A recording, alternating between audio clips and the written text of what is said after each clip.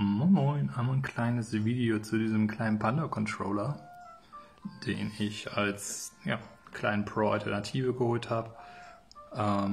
Hauptsächlich für meine Freundin, die ist ein großer Panda-Fan, hat ein bisschen kleinere Hände, deswegen ist der normale Pro-Controller ein bisschen größer. Der hier ist nämlich tatsächlich ein bisschen kleiner als der herkömmliche Pro-Controller von der Switch, was ganz gut ist, sie kann ihn gut greifen. Die Tasten sind ein bisschen anders versetzt. Tatsächlich finde ich sogar, nachdem ich den jetzt auch mal ausprobiert habe, mit diesen leichten Haken hier oben sogar eigentlich ganz angenehm zum Zocken. Die Tasten sind schön sauber, kein Haken, keine Verzögerung in dem Sinne. Das Steuerkreuz könnte ein bisschen mehr, aber sind wir mal ehrlich, das braucht man fast nie. Wir haben hier die Turbo-Taste tatsächlich auch mit eingebaut und die Trigger hier oben machen auch einen guten Eindruck, sie klackern nicht eklig oder dergleichen.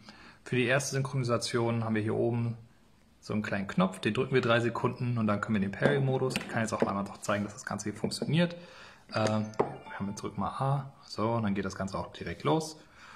Und ich kann es auch nochmal hier zeigen, wenn wir jetzt hier, ich versuche es mal möglichst alles auf einem Bildschirm zu kriegen, wir können hier uns frei bewegen. Man sieht auch, das reagiert sofort. Wir können hier die Controller neu zuweisen, drücken hier einmal dann auf die Home-Taste und drücken hier oben unsere 2 Reiter.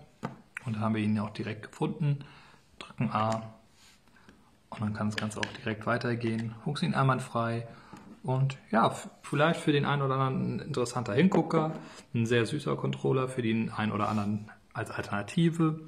Und ich denke, alles im einen sogar auch eine gute Alternative zu dem Pro-Controller an sich, weil es preislich natürlich auch viel günstiger ist, gut verarbeitet ist. Es ist vom Gewicht her sehr angenehm. Das Einzige, wie gesagt, man muss ein bisschen überlegen, wie groß die Hände sind. Also wenn man sieht, wir nehmen jetzt eine größere Hand, ist das schon ein bisschen kompakter. Wenn ich jetzt auch noch die zweite Hand packen würde, wäre ich sehr dicht greifen. Aber sind wir mal ehrlich, das ist, wenn ich die Joy-Cons hier zusammenstecke, mit diesen Halterungen, die geliefert wird, sind wir auch sehr eng beieinander. Also was das angeht, auch kein Problem. Und ja, vielleicht hilft es dem einen oder anderen.